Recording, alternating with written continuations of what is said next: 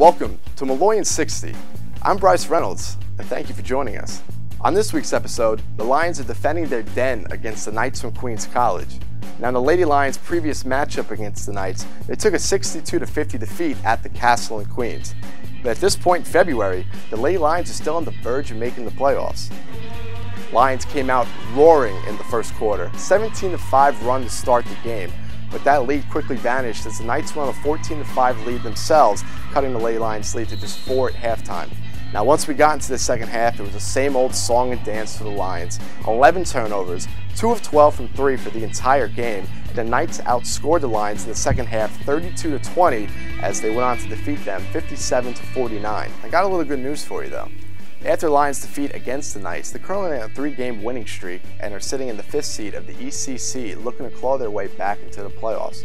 And now for the men's game. Unfortunately for the men, they've been eliminated from playoff contention but look to play spoiler for the remainder of their season. After the Knights opened up the game on a 23-5 run, it didn't look like the Lions were spoiling anything tonight. But after a 24-8 run themselves, they trailed by just 11 at halftime.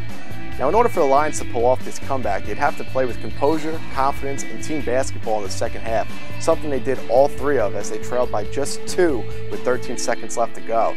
They put the ball in the hands of their leader, Charlie Marquardt, who drilled the go-ahead 3, but gets called on a travel, a 3rd step, right before he released, and the Lions get down to 84-81.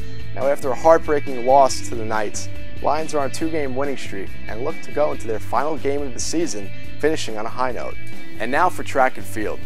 At the Molloy Lions Invitational at St. Anthony's, freshman Brian Michaels finished in first in the mile run with a time of 4:36.